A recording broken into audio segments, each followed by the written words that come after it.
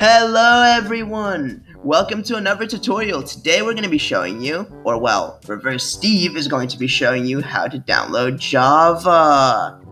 Reverse Steve, take it away!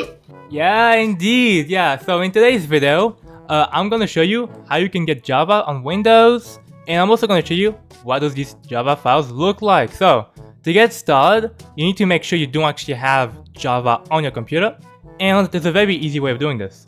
You can either use a terminal window, or you can do this way, which is way easier, which is just downloading a Java file. So, for example, for Minecraft, if you have like Minecraft Iris, okay, you want just a Java file, to download, get a Java file, there you go. Here you get a jar, but there's nothing that shows up, right? It tells you open this, you can't open it. Why? Because you don't have Java on your computer. So how you can get Java on your computer? Watch this next. So, you go back to your web browser, right? And then you go and search up Java for Windows, but Java 23, because Java 23 is a new update, so you want the latest and greatest features on Java. So, Java 23 download, okay? Here you go. Here it is. It says, Oracle Canada. I guess this will be any country you're in, but we will have a link in the description, just so this link will show up for you. So, when you go to Java, there you go, just accept all, you will have JDK 23. It will be selecting Linux as default, so make sure to press on Windows, and here you will see x86 Compress Archive Installer or MSI Installer.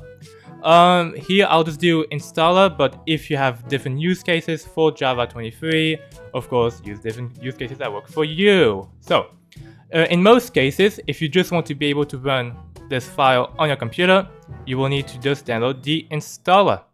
So, just let it download real quick.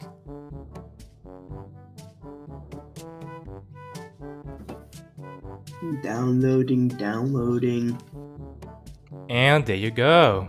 Downloaded. So, when you go to your downloads folder, you'll see this exe. This is just to download Java on your computer.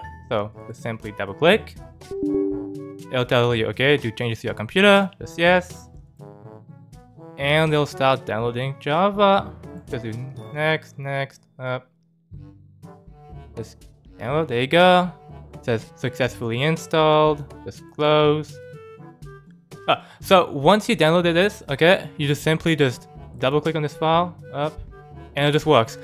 It will not show the logo once you just install it. So if you want all your Java files to show the logo, just make sure to restart your computer, and I will apply all thumbnails, which is this little Java icon, to your Java files. But as you can see, now that I downloaded JDK 23, Java 23, I just double click, and I'm able to run any Java program I want. And yeah, that's how you download Java on Windows.